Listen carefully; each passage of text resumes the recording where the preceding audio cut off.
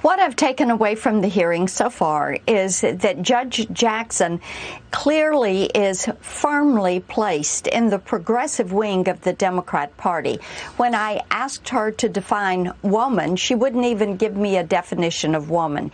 She is on the school board that is pushing CRT to children as young as 5 years old, Maria.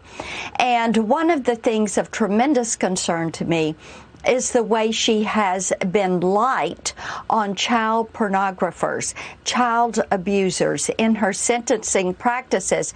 And of course, this is an area where I've put a tremendous amount of effort and work, making certain that our children are safe online.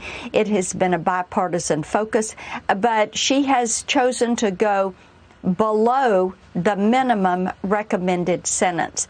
That should be alarming to every parent in this country.